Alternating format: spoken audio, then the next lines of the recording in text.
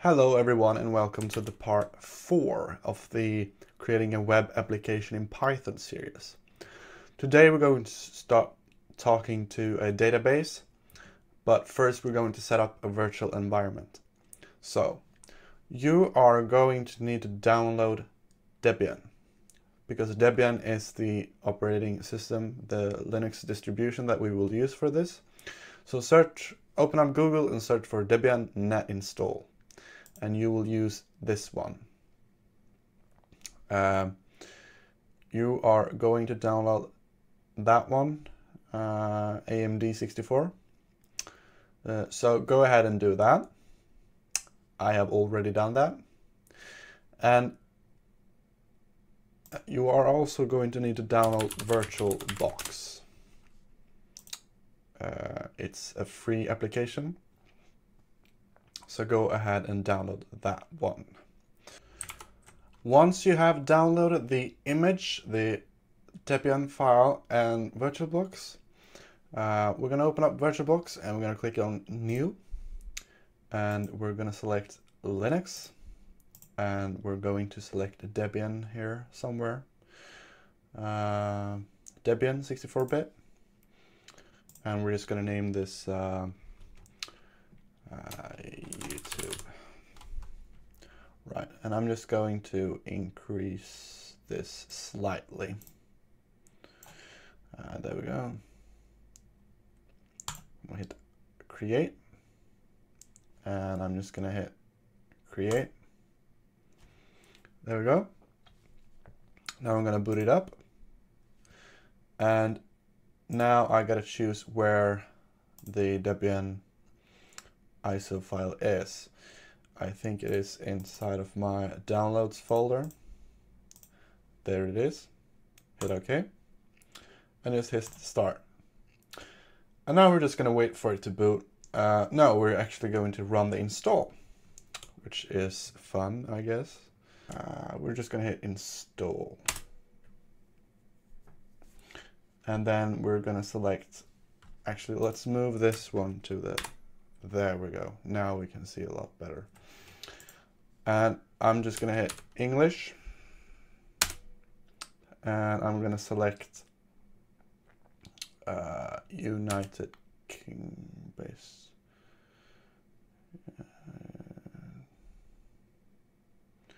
I'm going to select United Kingdom. British English. And now I'm just going to wait for this to install. I'm just going to name mine YouTube. And I'm going to leave this blank, domain name. And the password, I will set it to YouTube as well.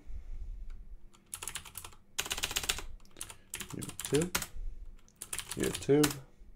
I'm just going to type YouTube everywhere.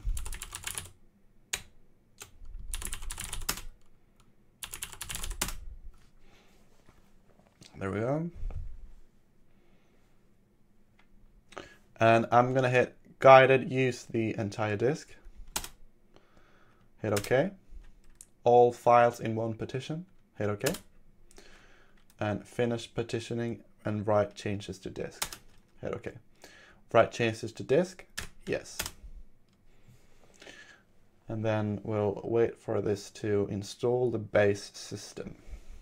So now we have to choose the archive mirror country. I'm actually going to use Sweden here because I'm actually in Sweden. And then we're going to hit continue. Leave that blank. And it's going to do some configuring again. Shouldn't take too long.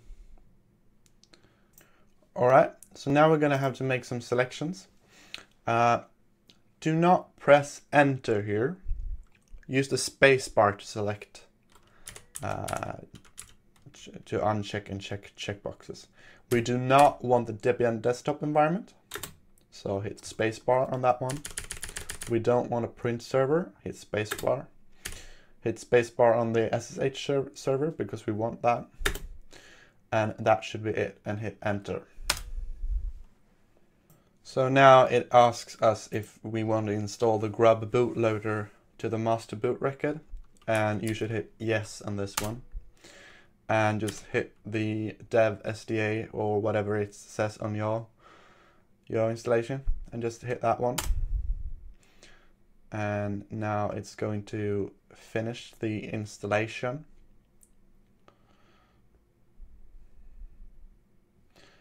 The installation is complete, so it's time to boot into a new system. Hit continue. Now it will reboot the virtual machine, and it's kind of glitchy on my system here, but don't mind that right now. So I want to log in as root, and the password should be YouTube, and it is. What you want to do now is that you want to hit machine and settings, network, and you want to choose bridged adapter for this one, and hit OK.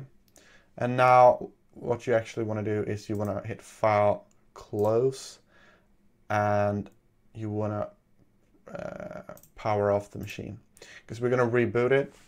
There we go. And I'm going to start it up again. I'm going to move this one away again. Booting up the machine.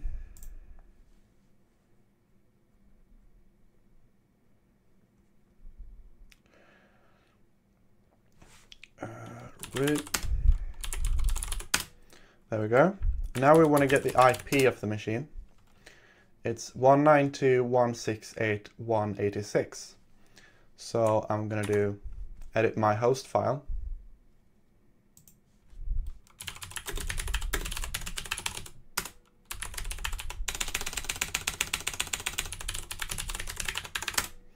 And what I'm going to do is that I'm going to type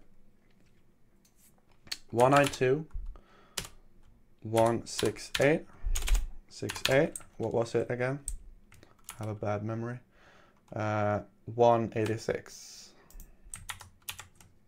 Oh. There we go. And we're just going to call this youtube.dev. Let's ping it and see if it works. And it works. So what we want to do now is that we're going to SSH into it and install the database and some other stuff. youtube.dev. SSH root at youtube.dev. Yes. Write the password. We might not be able to log in. And I think that is because we need to go into this one again. There we go. Nano etc sshd config. And what you want to do here is that you want to look for permit login, root login. Permit root login, and you want to change that to yes.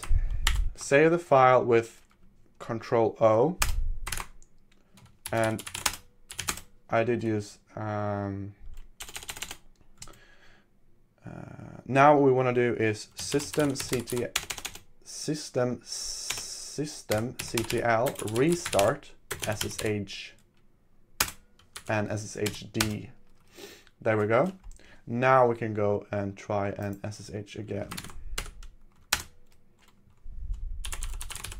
There we go, we're in. So what we're going to start with is to install MongoDB. So run apt-get install MongoDB and just hit yes. There we go, it appears to be done. Type in mongod to see if things are working, and it usually isn't. So what you want to do, you can look for errors here, and we see that by the way, the mongod is the way to start a server, the MongoDB server. We see an error here, and it says DataDB does not exist. So let's create that one. mkdir p DataDB, and let's run it again, mongo. And we see some other errors here. Where is it? I know what the problem is here, and it's that the DataDB is not writable. So we're just going to do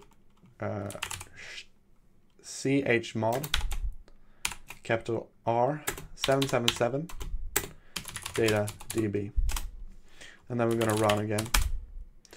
But we see some errors again. So please make at least available in DataDB URL. Insufficient free space.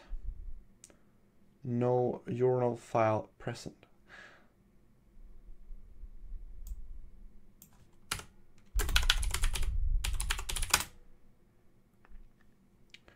There we go.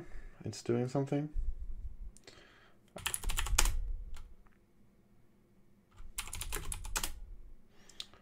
Okay, so the MongoDB server actually seems to be up and running. There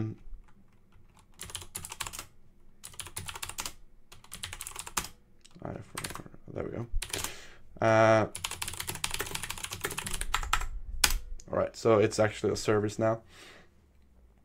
So the service is actually up and running. If it isn't for you, then just do systemctl start mongodb.service, and it should start.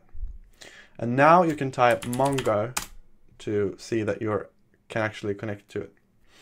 All right, so we got MongoDB up and working. Now we're gonna put our application on this server. So to do that, I'm gonna exit first,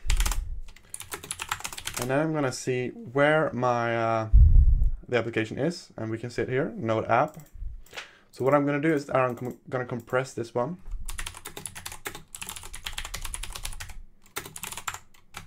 Just like that. And now we should have a node app.tar.gc here. And we're gonna send this file to the server by running scp node app.tar.gc root at youtube.dev, and we're just going to place it in temp for now. Type the password, and then I'm going to SSH in again.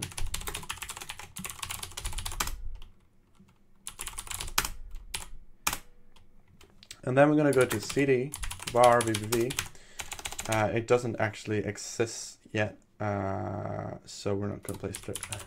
Let's go to home, and let's go to YouTube and just place it here. So mv tmp node app,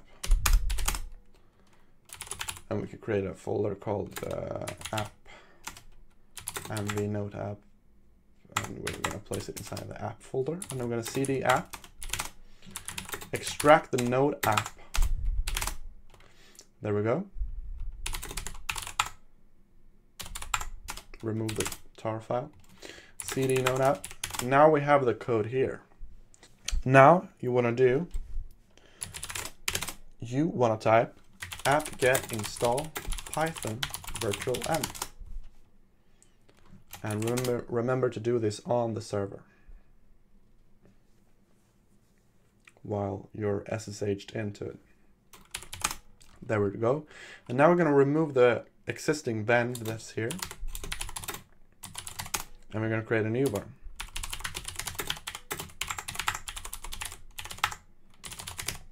Just copy this command, virtualenv p userbin python 2.7./vend. Then we're going to source it. And now we're going to try to run the application. And we don't have a Flask, so just type pip install Flask. There we go. It won't work the first time you run the main file, you need to edit it. You need to type ifconfig, get the IP of the server, and open the main.py file and paste the IP in there. And then you can run the Python file, and it should be accessible from the outside of the virtual machine, so you can access it in your browser. And we should still be able to create notes. And we can do that.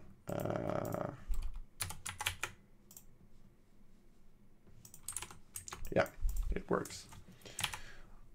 So now we have actually installed MongoDB and put the application on the virtual machine. In the next video, we will actually be talking to the MongoDB database from the Python code. So stay tuned.